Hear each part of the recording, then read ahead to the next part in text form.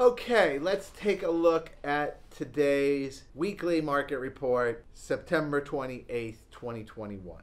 Available Hoboken 202, Jersey City 190. Under contract in the last 30 days, 76 in Hoboken, 60 in Jersey City. So you're sitting there about 3 months of inventory plus or minus in both markets. That's a fairly strong seller's market.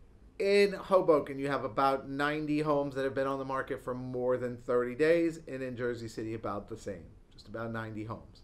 So there are some homes that are starting to get a little bit shop worn out there. Maybe they've been on the market for a while, maybe they're new construction, maybe their pricing has been a little bit aggressive, maybe they don't show particularly well, maybe, right? Their location, there's a lot of other choices. There are only 3 things that a home comes down to: price, condition, location. That's it. Those 3 things: price, condition, location. If the home's not selling in 30 days, and for Hoboken, say the average days on market of those under contract is 32, the median days is 17, or Jersey City where the average is 49, that the median is 31. If you haven't sold in the first 30 days, price, condition, location.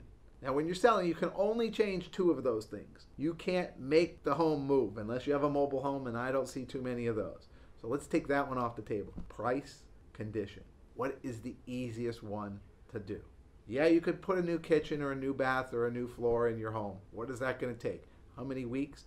How many months? How much money? How much aggravation? So that's the market there. The solds in the last 30 days, 69 in Hoboken, 45 in Jersey City. Average list to sale price, 98.8% Hoboken, 98.4% Jersey City. No surprise on that. But this is the OMG report.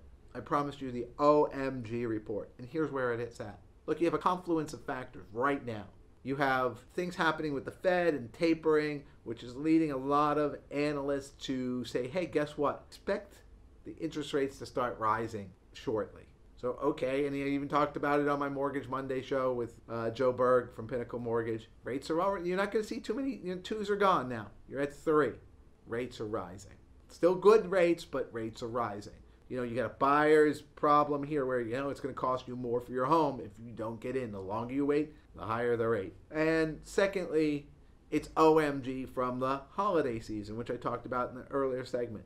You have a compressed window here before we hit the holiday season. So now sellers want to sell and buyers want to buy. Buyers want to get those interest rates while they can, and sellers want to sell while they can.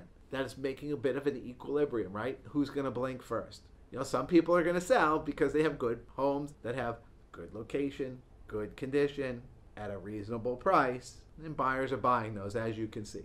Or you're going to wait as a seller, and you're going to find yourself, hey, and now I'm 30 plus days on the market. But guess what? If we're sitting from today, 30 plus days on the market, in another 30 days from now, you're at the end of the season. There's very little that can be done for you at that point other than hope that the right buyer comes through, or again, condition, price reduction.